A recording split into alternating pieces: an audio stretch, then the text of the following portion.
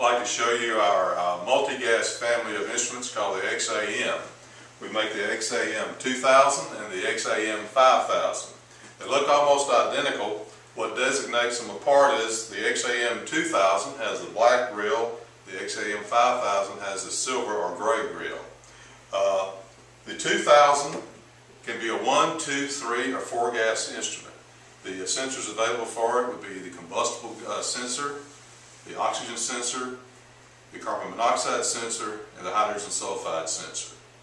Available on it is a standard alkaline battery pack, or you can upgrade to the nickel metal hydride, which is a rechargeable battery pack. We also have the heavy duty alligator clip to clip it onto your person, and we also have the D-ring that you can put a lanyard on and hang it around your neck. The approvals on this, intrinsically safe, go all the way up to Class G, which is your combustible dusts. And this unit is also watertight. It can be submerged. The unit has 4 alarms.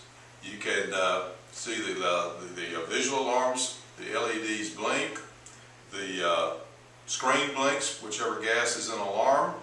The unit vibrates, and of course you will hear the beep, the sound from the beep there. To turn it on, you press one of the 2 buttons on the front. You have a blue button with a plus sign and a green button with the OK sign. Hold the green button down for 3 seconds and let it count 3, 2, 1. And then when it does that, you can release. The unit will turn itself on and go through a series of self-tests. Also standard in the XAM 2000 is the data logging capability. We can data log up to 1,000 hours of information. The XAM 5000 has all the same features, with the exception that we can add a 5th sensor there.